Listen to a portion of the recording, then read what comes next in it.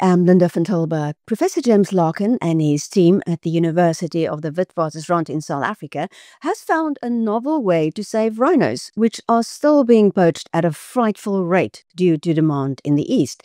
It's called the radioactive project, and it uses nuclear technology, which can be picked up by radiation detection monitors at international borders. And with me in the studio is Professor James Larkin from WITS. Hi, Prof. How are you? I'm very well, thank you. Thank you for having me on your program and your interview, I suppose is perhaps the right way. What you came up with is, something really interesting that might actually work. So how does it work? It works on two particular fronts, to be honest with you. First of all, we use people's natural aversion to radioactive materials. So we put a small quantity into the horn, tell the world, hey, look, rhino horn from Southern Africa is going to be radioactive now. And we rely upon people's, fear of radiation to, scare them away and to realize that the horn's no longer valuable. And, let's leave it on the horns of the rhino. If there's no value in the horn, then there's less poaching. But on the second, string of this process is by making the horn slightly radioactive, it becomes easier to detect these horns as it's moved from one part of the world to another. As it crosses international borders, goes through airports, harbours and things like that, because we've chosen just the right quantity to go into the horn that won't harm the animals, but it's just enough to set off these detectors. And when the detectors go off, there are the standard operating procedures in place, because these detectors were and have continued to be put in to prevent nuclear terrorism. So we piggyback on the back of that. And there's a system in place, there's the training in place, there's a much larger team of people now who are capable of detecting rhino horn. So we've gone from a couple of hundred people in the world to quite a few thousand people in the world capable of intercepting these horns. So how did you come up with this idea? One of those 3 o'clock in the morning type thoughts, I think. I've been approached to say, could we make horn, radioactive to poison people? And I said no, because quite frankly, I don't want to go to prison. But, lying in bed one night, I thought, well, hang on a minute. I have this set of skills in nuclear security education and an understanding of radiation protection, because I've been doing these things for many years, and realized that we've got these systems in place. Well, then maybe we could use them. And so kind of set about thinking about the idea, and there was a number of years worth of research has gone into this to realize and identify what is the correct quantity, what's the correct type of radioisotope, where we put it in the horns, and to make sure, obviously, that we don't harm the animals. So, that's been my life since 2019, pretty much, is to get to the position now where we're nearly ready to say to the world, here we are, we're ready to come and treat your rhinos.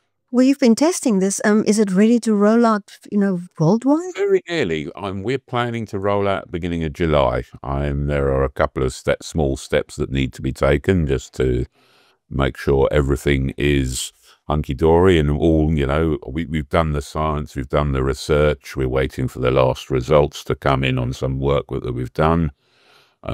We've got a very good collaboration now with the regulator, who's been, they had their concerns, but we took them up to go and see the rhinos and answered all of their concerns. And now we've just got to dot the I's, cross the T's, and make sure, all of that's done. And then we should be ready come July to roll it out. We've already today I had an inquiry from Botswana asking if they could have their rhinos treated. So, we're ready, pretty much. Is this the silver bullet we've been looking for? I hesitate to claim it as a silver bullet because I think that would be too arrogant. I see it as a powerful tool in the toolbox, along with the dedicated anti-poaching rangers, the tech that's been put into place, the hard work and goodwill of the owners. So it's an addition to all of what in the security world they call the guns, guards, gates and geeks. And this is just another, I think, big hefty tool that's going to help. Is it enough of a deterrent, do you think? I think so. I've spent my last number of years believing this. I spent perhaps, well, I've been working in radiation protection now for nearly 30 years.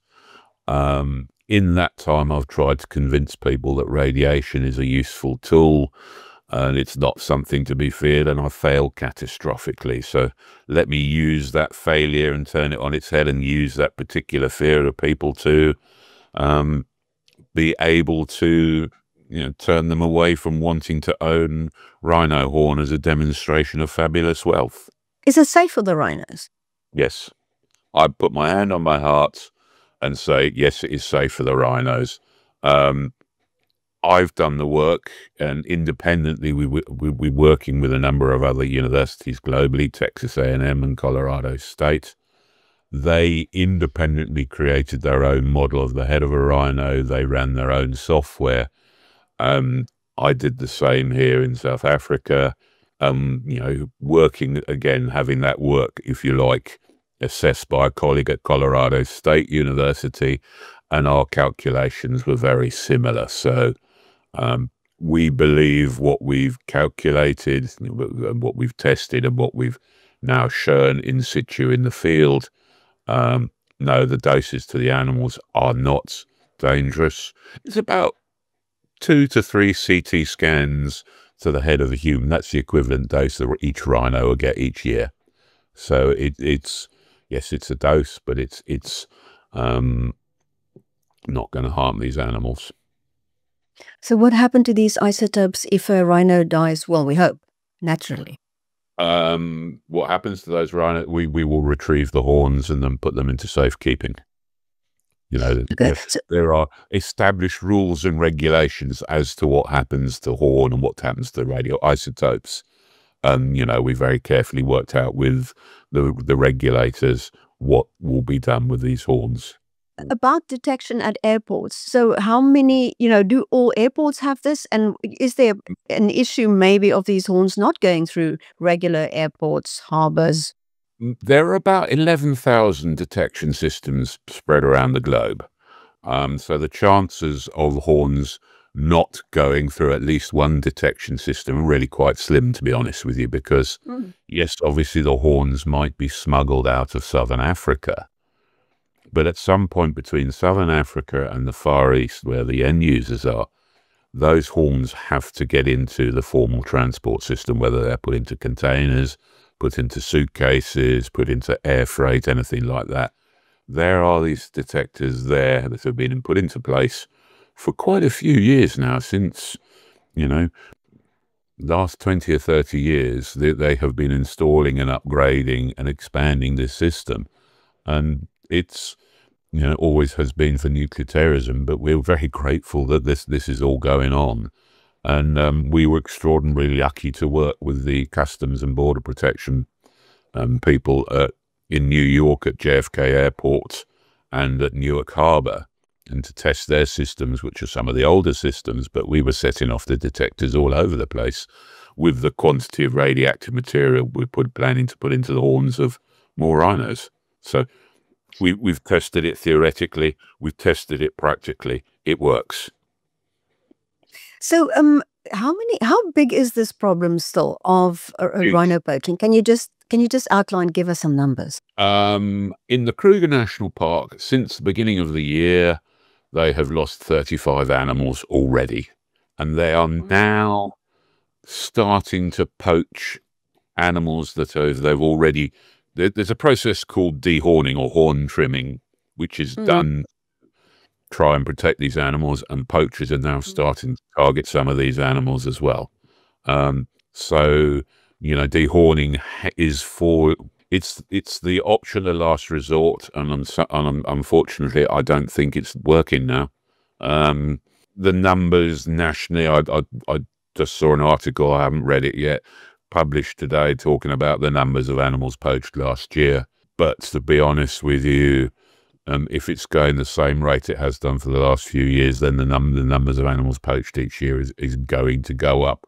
Even if it stays the same, the poaching rate, if it increases by a fraction of percent, we're going to start then seeing a collapse in rhino population numbers.